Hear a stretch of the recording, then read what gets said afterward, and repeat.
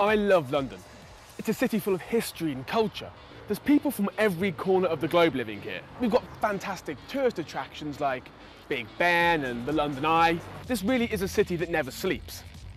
But it's also a city that never speaks. I hate to say it, but London just isn't a friendly place. Take the public transport, for example. In Birmingham, it's not uncommon for you to start a conversation with a stranger.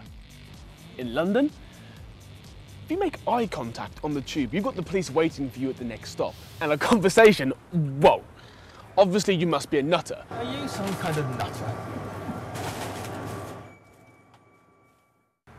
But is this just me?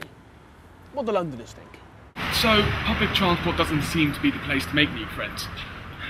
I need some advice. So Nick, I need a bit of advice. Right.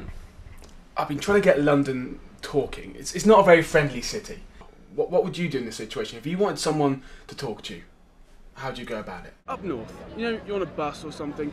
If you're sitting next to a stranger, you could start a conversation and they wouldn't think you're a nutter. If you're going to pick a certain enclosure within the zoo, where'd you head to? I'd go for a cute animal. Okay. You know, I don't think you're going to get much of a conversation with a lion tearing up a... Meerkat? Meerkats are very cute. Okay, I admit, maybe a toilet isn't the best place to try and make friends. After all, you're trying to concentrate.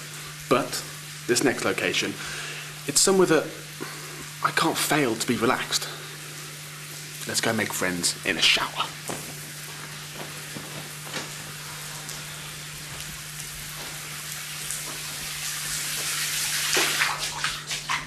Sorry, lady, can I ask you a question?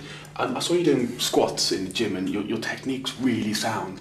I wonder if I could maybe get some tips on... Mate, what the hell what do you think this is? Does it look like a pickup joint to you? No. I just, because your glutes are fantastic. I wondered if I could, you know, we could maybe... What the hell's going on here? I don't want to be in a porn. Get there.